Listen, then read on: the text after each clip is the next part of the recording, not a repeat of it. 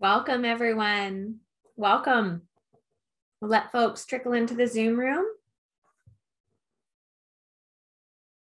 So welcome. My name is Sarah Switzer, and I am the CBR Canada's Program Coordinator, and I will be the moderator for today's session with fantastic speakers, Claudia Mitchell, Hani Sadati, and Shannon Roy, who I will introduce shortly.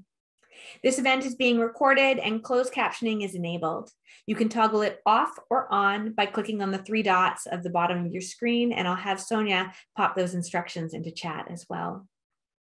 So today's session, Online Participatory Research in COVID-19 Youth Stories Through Cellphilms, is our 8th and final part in our 8-part series on community-based research in COVID-19, addressing widening inequities and amplifying community-based visions for change.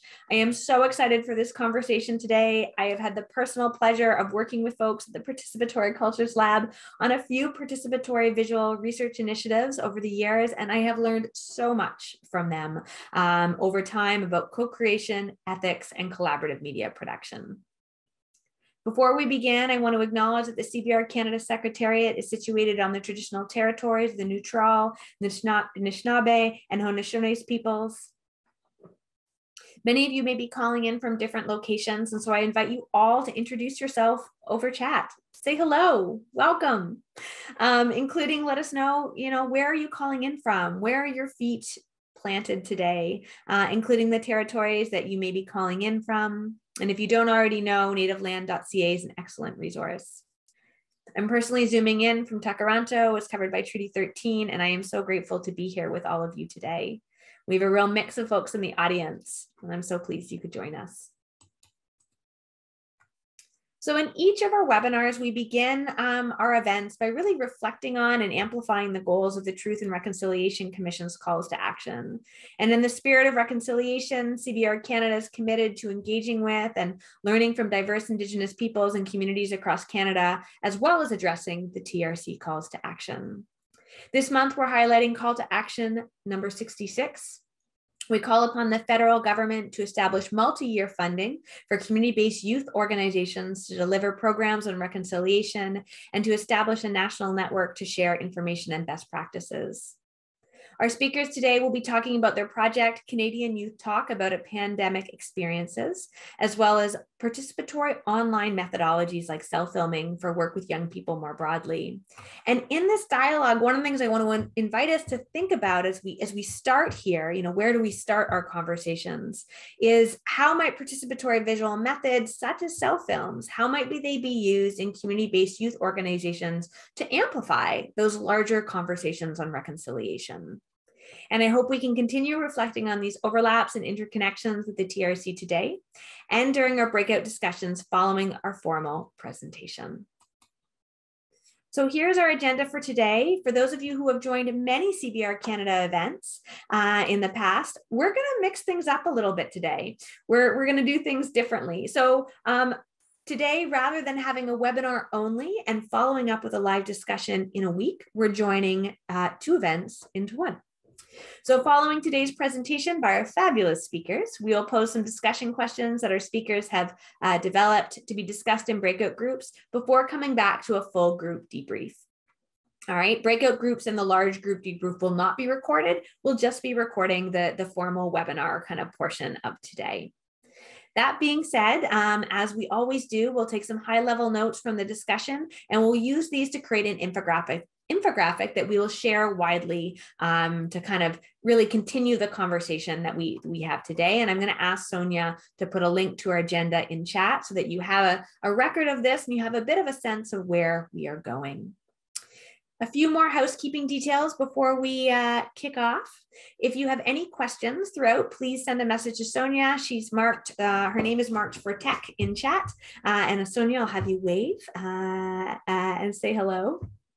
That's great. I can see Sonia waving. We ask that we ask that people stay muted during this event, unless, of course, we're an open discussion. And finally, just in case you're joining right now, closed captioning is enabled if you require it. And if there are any access needs you have throughout, please send us a message. Lastly, for those of you who are new to CBR Canada, we are a membership-based organization whose mission is to advance community-based research excellence in Canada by strengthening partnerships, building capacity, mobilizing knowledge, and championing CBR amongst individuals, communities, and institutions. We are a social enterprise funded entirely by our over 40 members, and the Centre for Community-Based Research is the CBR Canada Secretariat, which means that CCBR operates the day-to-day activities of CBR Canada. And as part of our programs, we host several events, including webinars and live discussions, much like today. We also operate a community of practice, so please come out. There may be a number of you on the call who joined last week, or last month rather, where we focused on kind of or heard from Carol Cunningham, Cynthia Padu, and their team on Indigenous-led approaches to youth homelessness. Another example of an event we recently ran was in December, led by Dr. Ardavan Ajadad, Devin Jones, and his team on youth education, equity, and racial justice. And both webinars and infographics are online under resources. So just a bit of a sampling of different events that we have, and we encourage you to check them all out online. So let's get started. I feel very grateful to be introducing our presenters today, Dr. Claudia Mitchell, founder of the Participatory Cultures Lab and Distinguished James McGill Professor at the Faculty of Education, McGill University. Dr. Hani Sadati, postdoctoral researcher with the Participatory Cultures Lab at the Faculty of Education as well. And Shannon Roy, who is a PhD student in the Participatory Culture Lab, also in the Faculty of Education at McGill. And all of these fine folks are part of the Participatory Cultures Lab, one of CBR Canada's members. So I'm going to ask Sonia to pop these bios into chat for Claudia, Hani, and Shannon. Fantastic. So folks can give a read of all of the work that they've been doing and are up to. So without further ado, I am so excited. I'm going to pass it off to all of you.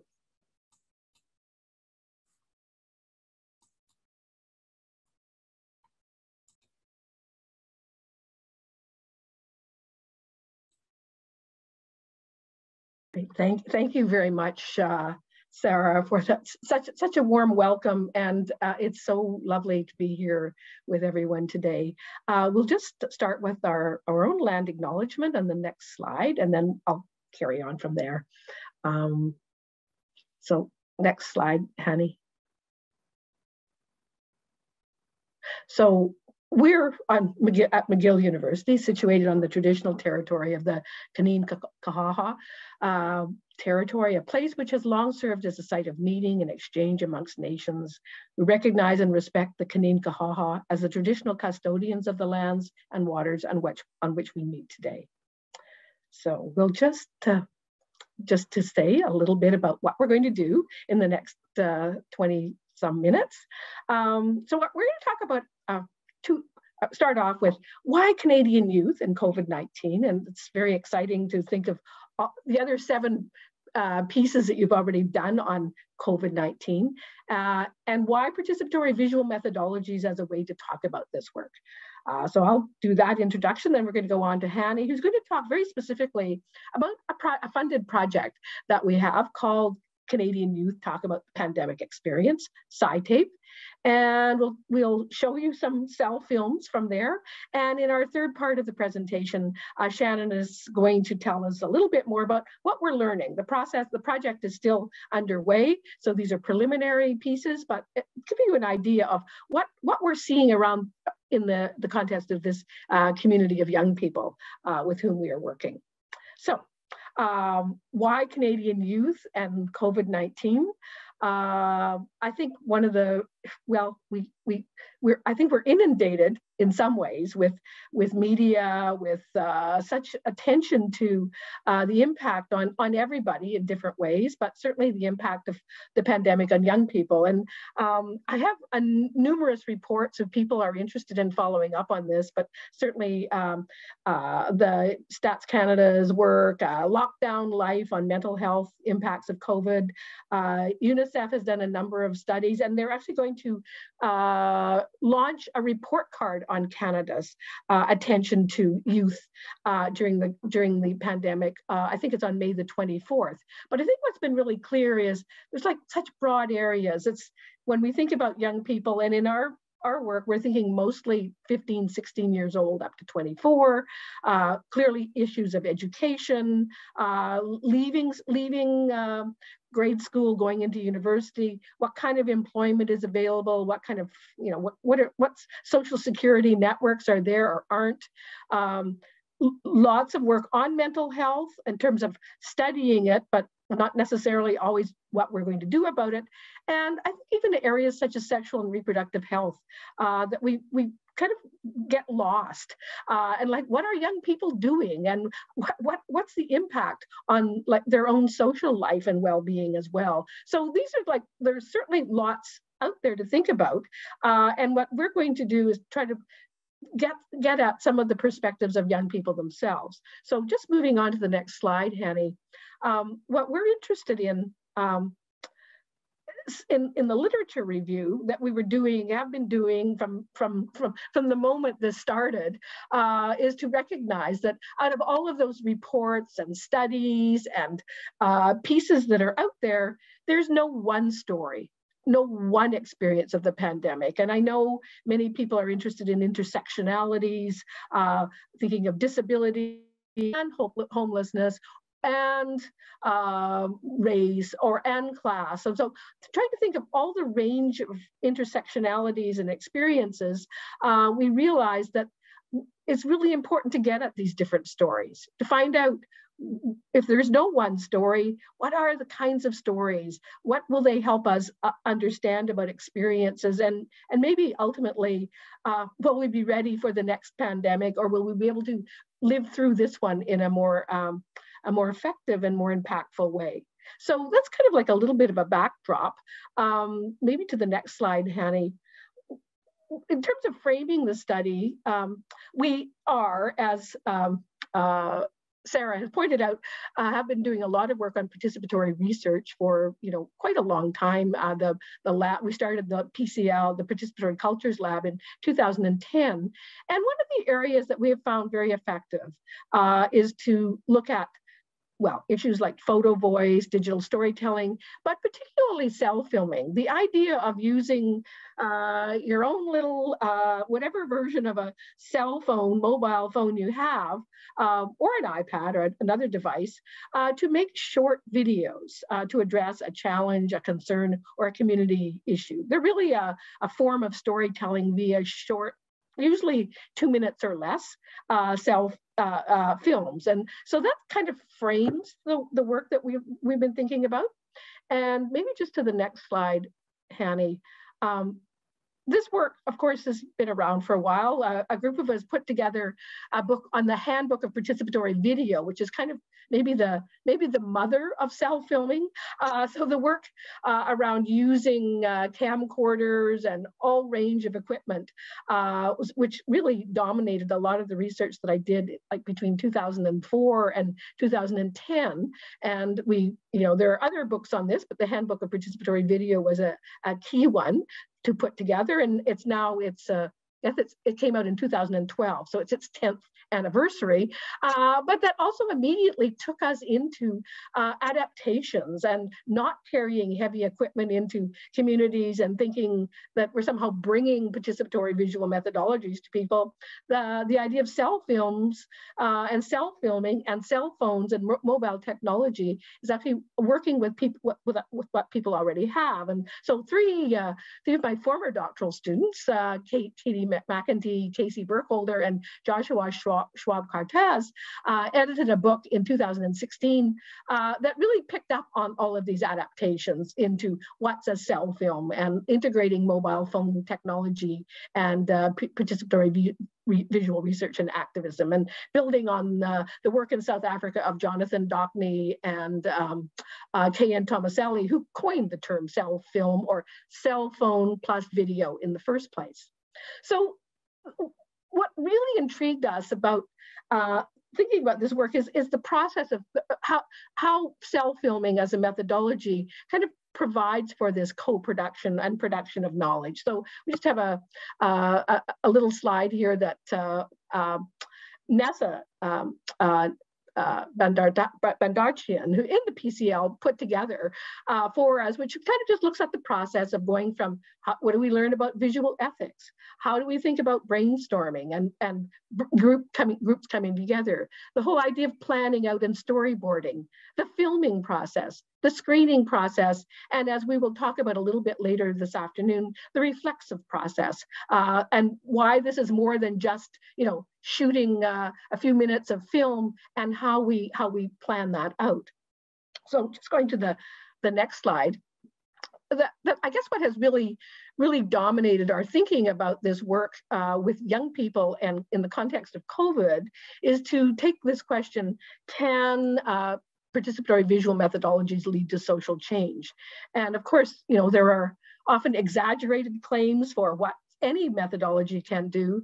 But one of the things that we try to study throughout our work is where have we found really strong, powerful examples? And so I'm just going to end my little section on talking about the use of cell films and digital storytelling in one of the sites we've been working with in South Africa, where the girls in a project called Networks for Change, you'll see in the top left-hand corner, were acting out a scenario about forced and early marriage and why that was such a critical part of how they were thinking of gender-based violence. So the creative short, like 2 to 3 minute digital story, cell film.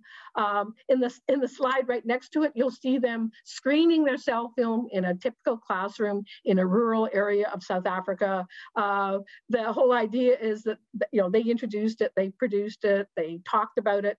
They also, as they were working on once they had worked on the cell film and saw how powerful it was, well, also more people became interested in demonstrating and marching. So something that started out as a visual methodology went to something that was actually very embodied as far as marching to think about rape culture and how to look at this. The fourth slide, the fourth image is a community policy discussion that came out of the day of the march, that came out of showing the film. And ultimately, this is like over 2 or 3 years, and so you can't really see that in 4 slides or 4 images, that the chief of the community that they worked in and many of the elders and many of the teachers said, we have to do something about this. And I can report that as of March 2020, the chief went to the Pietermaritzburg legislature and they ultimately adopted something called the Loskop, that's the name of their community, protocol to address forced and early marriage in rural South Africa. It was a real life policy that came out of the story at the top. And so this is documented on the IDRC website if anybody wants to hear more about it, and there are numerous articles about it. But it's that idea that starting with the stories from young people can go places and can maybe sometimes being taken out of their hands at a certain point and into the hands of adults, but back to them to think about the impact and think about social change. So I'm just going to turn it over now to Hani, who's going to kind of take us into, that was our dream, I guess, of what can we do and why do we want to know about this work from the perspectives of young people, over to CYTAPE. So over to you, Hani. Claudia, and hi everyone. Thank you, Claudia, and thank you, Sarah, for the nice introduction. So I will give an overview of the project that we are currently doing. So the title is Canadian Youth Talking About Pandemic Experiences, or what we call CYTAPE. The project basically tries to look at the pandemics through the eyes of youth, Canadian youth, and it has been funded by Quebec's Ministry of Health and Social Services. In this project, we try to learn more about how young people see the pandemic-related issues, how they see the steps for moving forward, and in general, how they can be engaged in co-production of knowledge about the pandemic. Also, we would like to explore the use of a participatory visual approach to engage young people in the co-production of the knowledge. After receiving McGill's Research Ethics Board approval on the project, we started recruiting the participants from across Canada, and we did that by circulating the flyers among our network through social media and reaching out to various communities that specifically work with youth in Canada. And just to mention that we are still recruiting more participants, so we welcome anyone who is between 16 to 24 years old in Canada and is interested in participating in this project. My colleague Shannon will put the flyers in the chat in case you need. So as part of our recruiting strategy, we approached more than 20 organizations that are working, more than 20 organizations that are working with youth, or part of their work relates to youth issues in Canada. And we received support from a considerable number of organizations by introducing young people to join our project, to participate in it.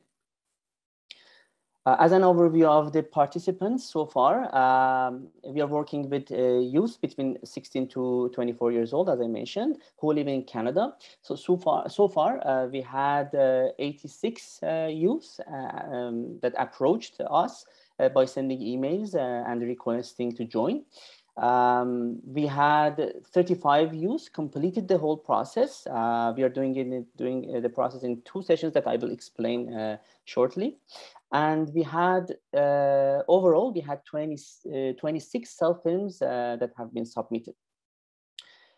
In terms of the demography, we had most of our participants so far have been identified themselves as female, and we had about a little more than 10% people that identified themselves as male.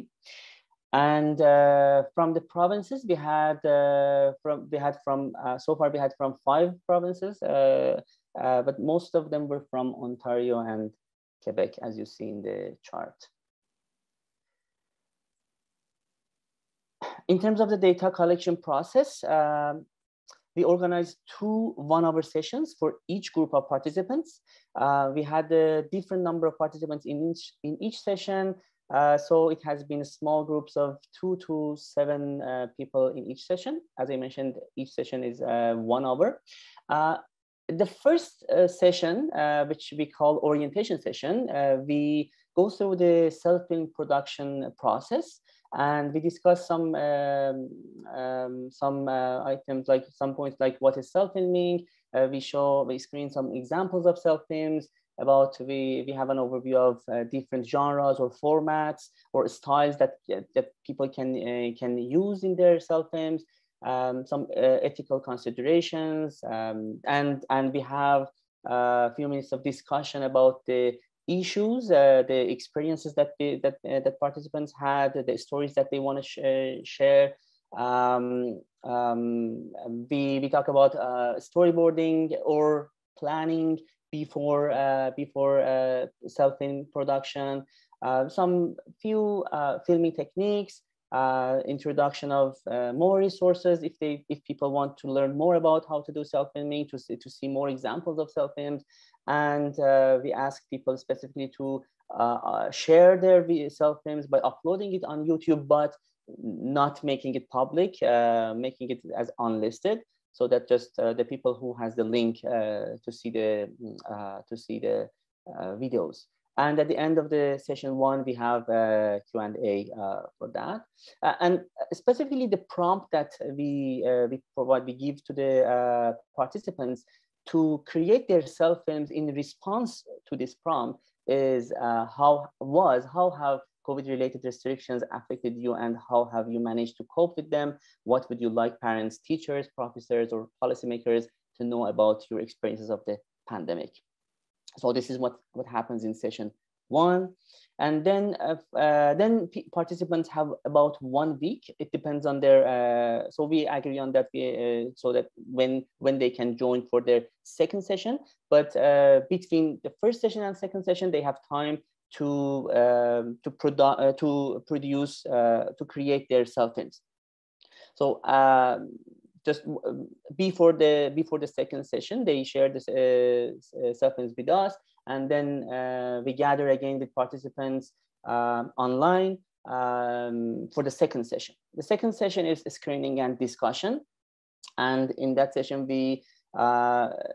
participants have the chance to introduce their cellphones. Then there is screening of the cellphone, and then we have some discussion questions as guiding questions to discuss about their cellphones and talk about the critical issues that raised in their cellphones. I will show some of those discussion questions later, but before, I'm going to screen three of the cellphones that we had, just as an example and to give you an idea of what are these these cellphones are about. So this is the as I mentioned, we had some key questions in session 2, and these are the guiding questions that we put on the screen so that we discuss with participants about their cellphone. So questions like, what do you see as the key themes? What do you think these cellphones say? Do you think they speak to any particular audience? What changes are the cellphones calling for?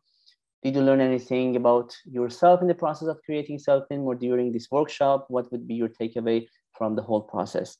So I will discuss these questions or anything else that participants want to share during the second session. And yeah, that's it. So I'm going to pass the floor to my colleague Shannon so that she can speak about our learnings from the project. Shannon, over to you. Great. Thank you, Hani, Claudia, and Sarah. And I am going to talk about what we have learned as a research team. And we found that there's two main areas that we've had a lot of learning in, and that is the process and the topic. So particularly when we talk about process, we're talking about how we have been able to facilitate online cell film workshops and conducting these workshops with people who sometimes don't know each other at all, versus we have workshops where people know each other very well and they're pre-existing groups, and the dynamics of this is quite different.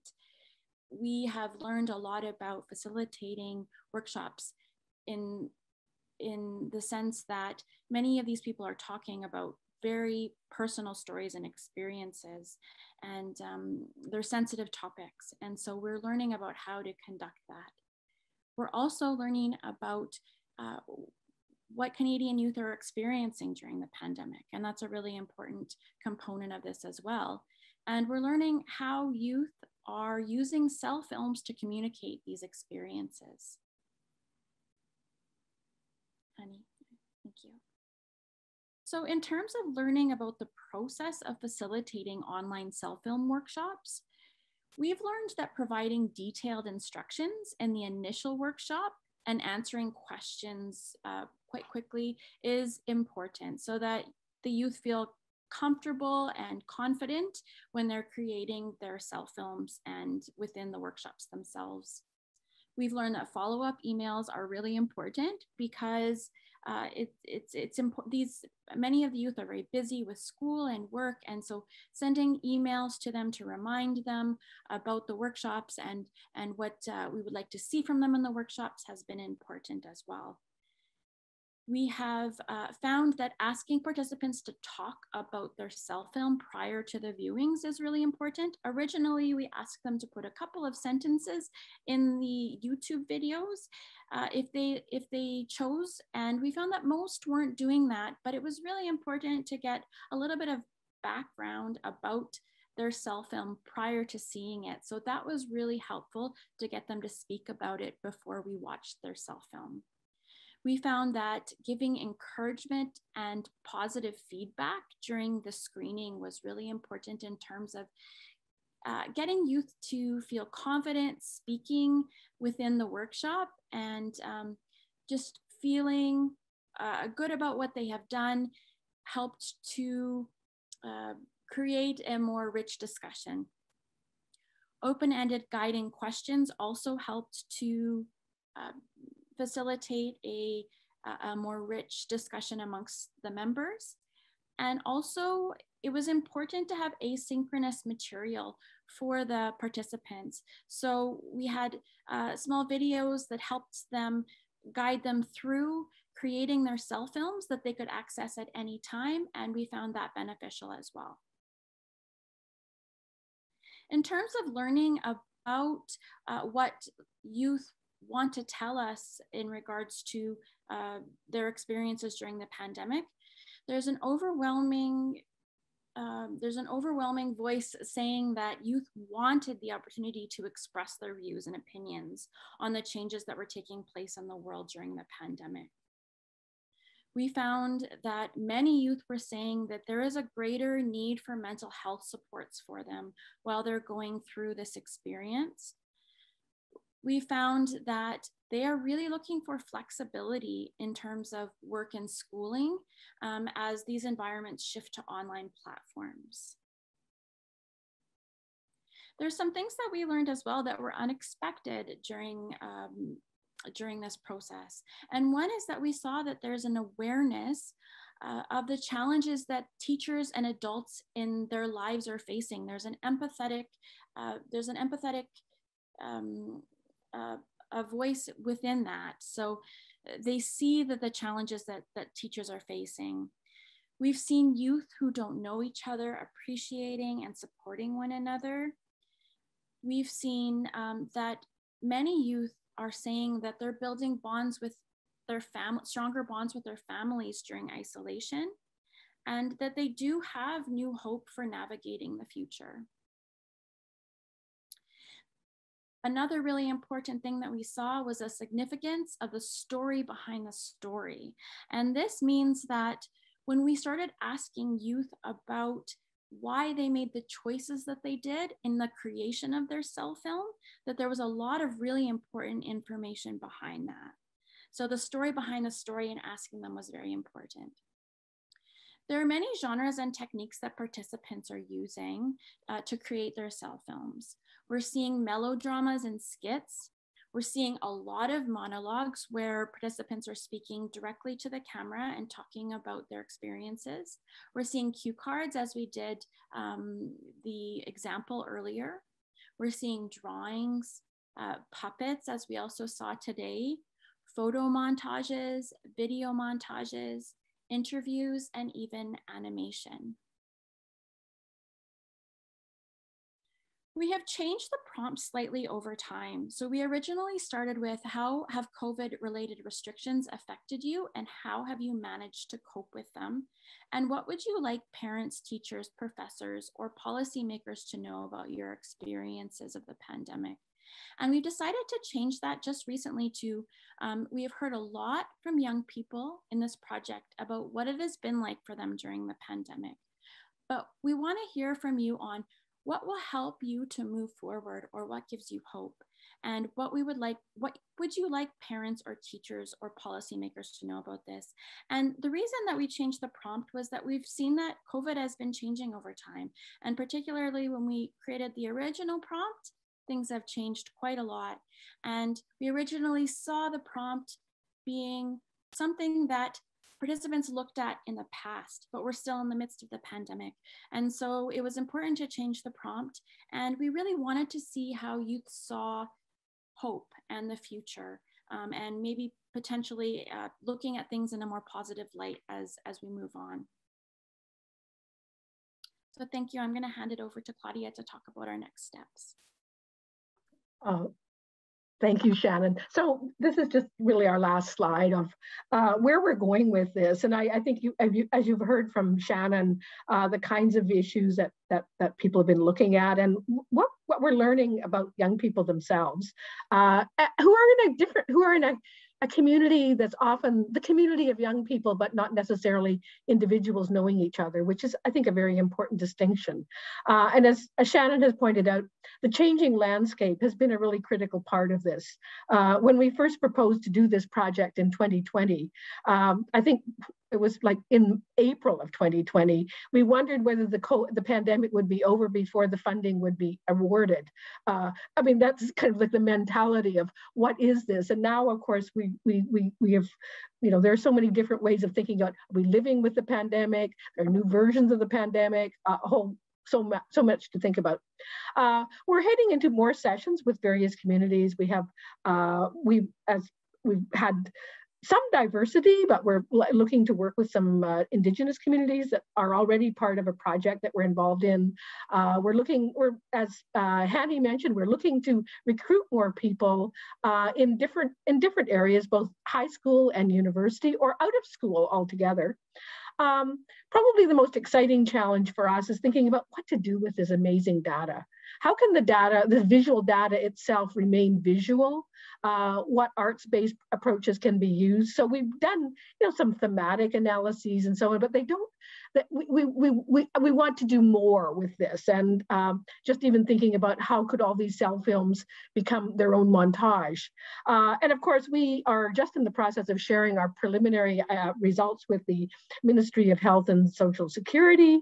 And you know, ultimately, what difference can this make? What will they want to do with this? What kinds of, how can we report this, and in kind of with what expectations that will make a difference in terms of what young people themselves have asking for. So that's where we are right now. We have another, you know, 6 months of field work that we will be doing before we kind of wrap up field work, but we're also doing this analysis piece at the same time. So we're going to stop there right now because we're going to open it up to Q&A, and maybe just to go back one slide to acknowledging that we're working with a much larger team at McGill who are from, you know, both education and health, family medicine, and just to acknowledge everyone in that, and of course to acknowledge the amazing young people who've participated in this project so far, and who have given so much. So that's us right now. Thank you. I think we'll come back. Well, I'm going to throw this out. In addition to recruiting people for this project, we also have an annual cell film festival. So we'll just put this in the chat.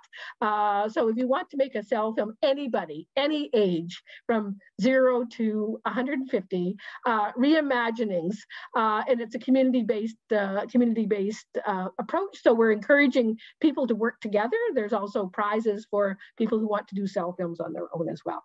So over to Q&A, and thank you very much, Shannon and Hani, and thank you, audience, for being here. Wonderful. Thank you so much, Claudia, Hani, Shannon. That was terrific. That was such a terrific presentation. All right, so we're just going to do a bit of a slide swap because I'm going to share my screen in a moment.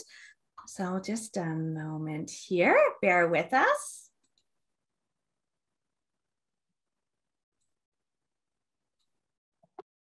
I'm going to bring our presenters up on screen.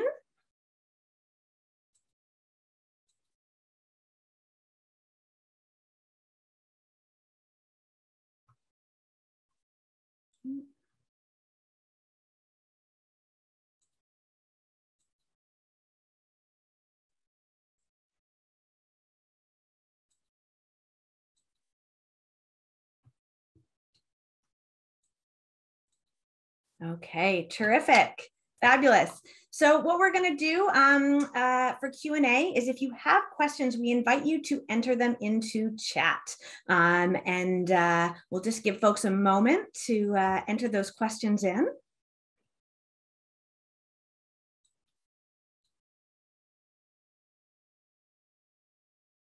And while folks are thinking, maybe I'll ask a question to get us started. And thank you again, Hani and Claudia and Shannon, for your presentation today.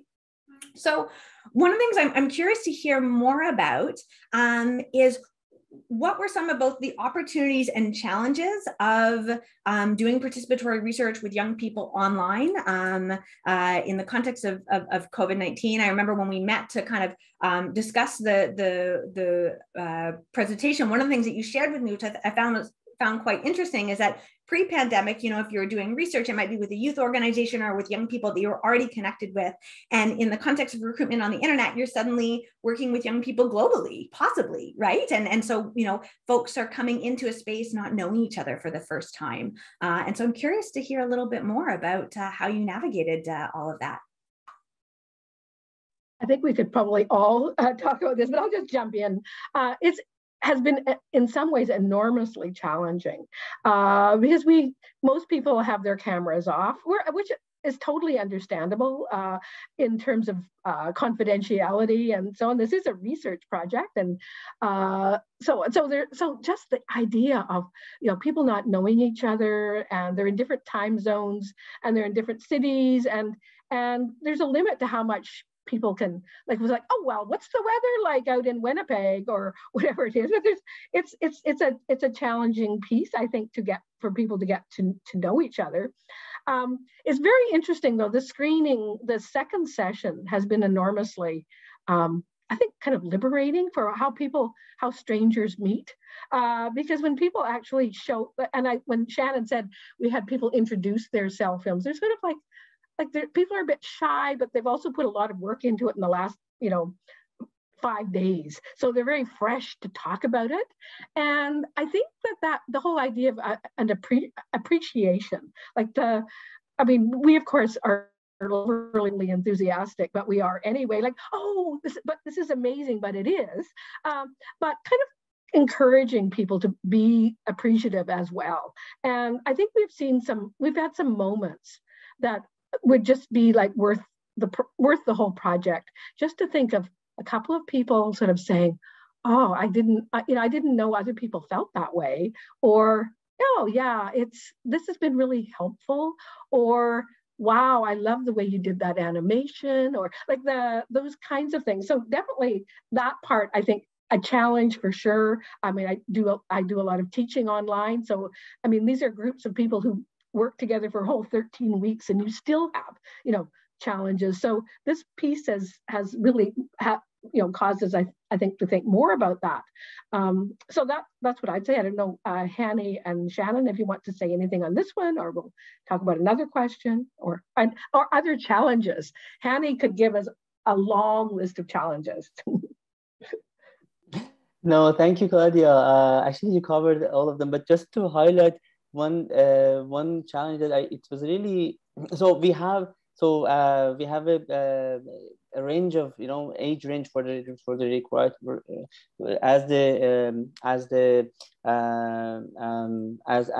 so the participant can as the requirement of that of the participation. Also the location, we are looking for explore the Canadian youth experiences or the experience of the youth who are living in Canada. So identifying to make sure that we have the right age group and then from the right location, it was really a challenge, as Claudia mentioned. Just to highlight this one because it was really important for me. Thank you so much. Yeah, there's such a rich set of opportunities and challenges. I'm even thinking about, Claudia, how you mentioned, the appreciation that folks showed and the use of chat, right? Like, previously, yes, pre-COVID, folks might snap or, verbally or, sigh or do things kind of impromptu. And in Zoom, it's a bit more stiff, right? Because people are mic'd. And so how do we show appreciation and love for the collective collaborative work on Zoom? Yeah. So interesting. And thank you, Hani, for your reflections there around recruitment and reach and whatnot. We have a number of questions in chat, so I'm going to pick some of them out. We've got a question from Mary Lou. What were the costs of making cell films? If a community group wanted to do this, it would be important, which I agree. So I know all of you have lots of experience with cell filming in all sorts of different kind of budget constraints. So I invite any one of you to speak to this. Ooh, well, it's free if you have a cell phone, because there are no costs of people. So on one, I mean, the cost of time, but nothing else. Where we've done community work, like actually going to sites or supporting sites, is to we've provided iPads for, like, in small groups. So I would say if you're doing group projects and you are assuming that kids or whoever you're working with, doesn't have to be just youth, don't have a cell phone or don't have a cell phone that they could use for this, having a couple of iPads is lots, because people can work in, like, we've had 4 or 5 people work with this. Well, this is pre-COVID. Well, you know, they could work. They could work with the same iPad, or they could share an iPad. And actually, Nessa, who's on the call, I think, had iPads that she had people sharing, but taking turns using them. So I don't know. Are there other costs? Are there hidden costs that I? No, just to mention that also there is no need to buy any type of application or video editing program. It's just because people can follow different instructions. For example, we have no editing required process that people just can shoot the film without any need to edit it. Although if someone chooses to edit the film, there are also free programs that people can use.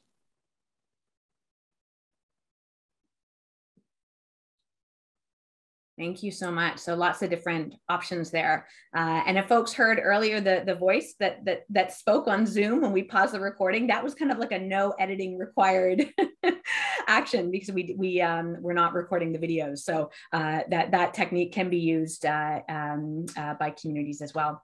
So I'm going to combine a few questions. We've got a number of great questions. So a question from Elaine: could this be used after data from each youth has? Excuse me, could this be used after data from each youth cell film? And, you know, hearing a little bit more from you about cellphilming and knowledge mobilization and translation. Joanna also had a similar question. Any ideas about how young people could be gathered and synergized to kind of see the impact of their cell films in action? So what happens essentially after the films get produced? That's a great question. I shouldn't jump in, but I'm going to jump in anyway. But one of the things we're trying to think about is how we can actually come up with some type of screening of more of the films with small groups, like in a voluntary way, because we would have to do an amendment with our ethics application, but we're getting very good at doing amendments. I'm in an amendment mode. I want to change my life.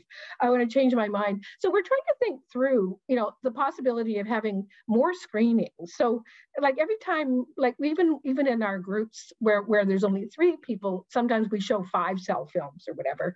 I've also been really interested in thinking, and this inspired very much by the work of this network, is on infographics and how we can actually at least feed back some of the key learnings in a really youth-friendly way, because, you know, we for the cell films that we've been showing publicly like this, we've been getting, you know, permission. We went back to the participants and so on. So we're kind of playing around with maybe not necessarily being able to show all the cell films, but being able to show some of the key findings and some of the in a really youth-friendly way, because I think that will be an important part. People were like kind of proud of being part of the project anyway, or their parents were, or one person showed her cell film was seen by 100 hits before she ever sent it to us, just from family members. So there's kind of like this idea of being both proud and wanting to see something else. So I don't know, Shannon and Hani, we really haven't talked so much about this because we're always like, oh, the next step. But these ideas of how to get the cell films back to youth, but also the findings back to youth. So I don't know, Shannon, I know you've been thinking a little bit about this too. Yeah, and I agree with you in terms of that I think that the ethics is key there. It would be lovely to be able to screen them and have possibly even an event where you know, youth could come together and see each other's cell films as a larger group. So I think something like that would be wonderful. Well, I know this project is very much in progress, as you shared today. And so thanks everyone for those questions, because I imagine they might generate lots of rich discussion amongst the team around next steps. Well, we have time for one more question, and then we're going to transition to the latter half of the event, which is the live discussion. All right, I'm going to read a question from David here. Before COVID and virtual facilitation on Zoom, participatory photo/video projects often generated lifelong community-based changes and relationships. And I know folks in the PCL have been doing lots of different projects for a long time, so familiar with that. David asks, from your experience, is that deep relationship building possible when the project operates via online virtual engagement? I think so.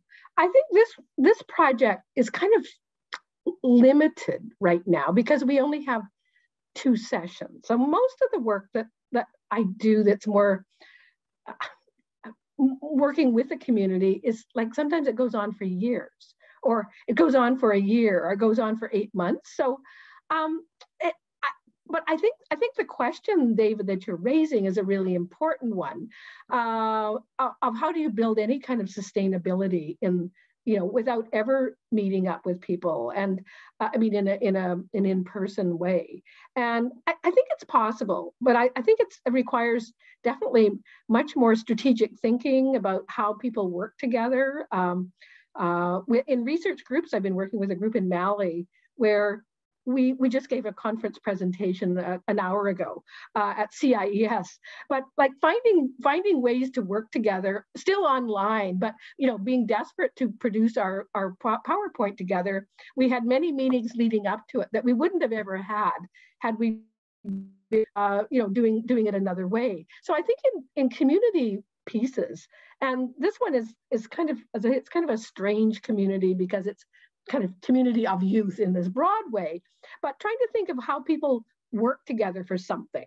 And maybe we change what that something is, and whether it's a presentation or something else. Like I think we can be very creative about what brings people together and why, and what do people want to get out of it. And the participant who was so proud of her piece being seen already by 100 people in her family was kind of like, and passing that on, and other people saying, oh really, oh maybe I should be showing mine. Like those, I think, kind of coming up with maybe different ways of thinking about what this kind of engagement or participation might look like. I don't know.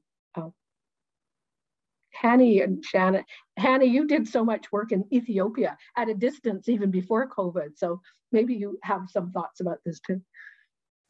Yeah, I was thinking about this really good question. It's as you mentioned, also it's an important one.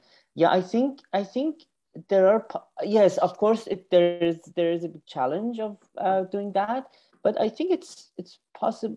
There is possibility, but maybe not. Maybe the nature of that relationship would be different from there is a possibility of making it, but it would be different from what we do in the in the real field work, that we are physically there and we are working with participants. And I was also thinking, so I don't have a specific answer to this, but I'm just sharing what I'm thinking right now. That I'm remembering the feedbacks that participants were giving to each other, to reflecting to each other's work, and I'm thinking, we don't know, there might be some relationships are being made by participants themselves, and we are not aware of that because we don't know how people are getting connected through the online platform to each other. For example, on the chat box, they could send messages to each other, and we are not. It's not visible for everyone. So from the feedbacks that people provide to each other, I think there is also a possibility. Just I'm just trying to look at from another angle of what Claudia mentioned.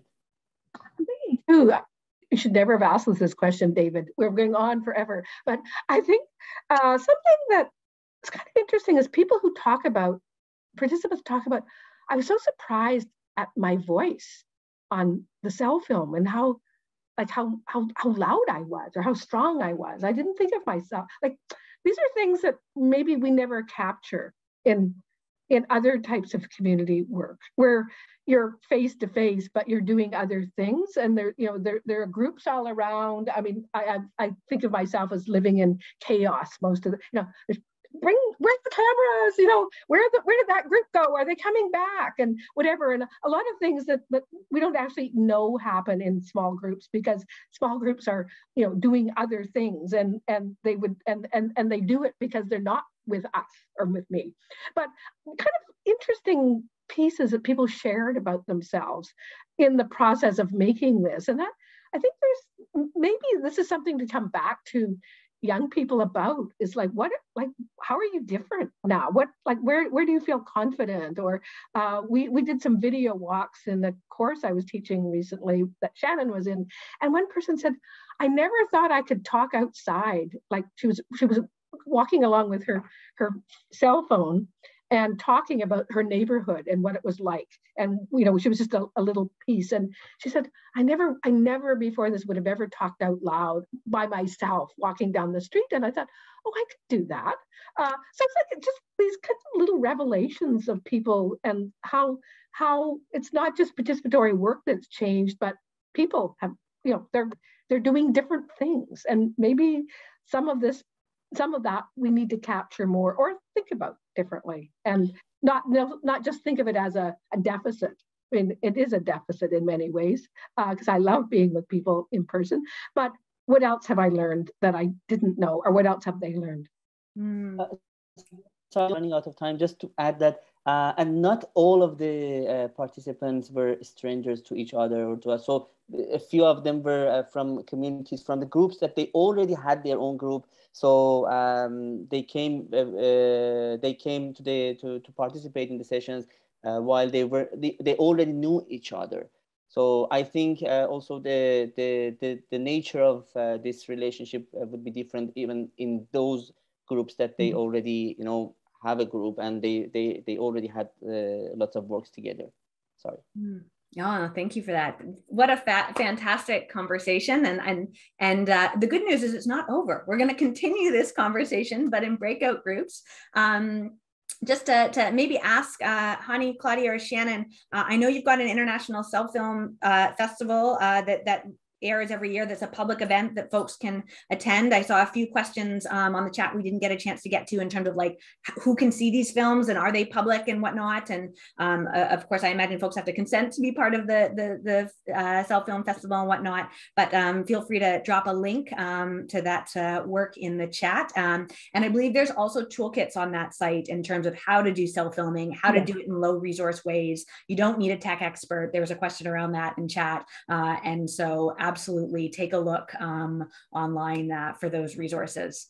We will also send around a link that we'll be creating it later today or tomorrow. We're actually having a cell film symposium on June the 8th and 9th, and it will be open to anybody. Well, we have speakers lined up, but it will also be open to the public. So that we will share through the Canadian through the community-based research of Canada, if that's okay with you, so that people might, if you want to learn more and meet all the people who are researching this work or doing it in activist ways.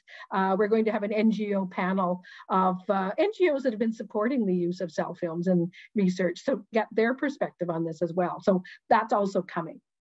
Terrific. Excellent. Thank you. Yes, do share those links with us in the chat or after as well. All right. And thank you to all of you for your questions. I know we weren't able to get all of them, but we're going to save the chat and we can forward the questions out to other folks a little bit later. And again, we are going to go into breakout groups momentarily. I'm going to explain. I'm going to share my screen here, what's going to happen. So you can ask some of these questions directly to the presenters.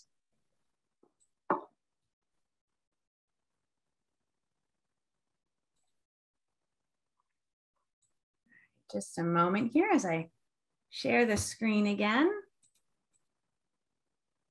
Can folks give me a thumbs up if you can see this okay? Fabulous. So because I know that some folks may have to run, I just want to announce some of our events that are coming up, and a big thank you to Claudia, Hani, and Shannon again for your presentation. This particular event wraps up or concludes our 8-part series, but we're not yet done for the year. We have a really exciting dynamic event coming up, the CBR Canada Awards and Mini CTU Expo on June 1st. Please join us at this event. I'm going to ask Sonia to put a link into chat so you can find the event out and register. We've got a terrific panel set up, and we'll also be hearing from our award winners as well. So please join. Also, please stay in the loop for upcoming events. Sign up for our newsletter. We always have things on the go, and that's the best place to tune in. And last, for those of you who do have to leave, we want to say a big thank you before we transition to the second part of the event. All right.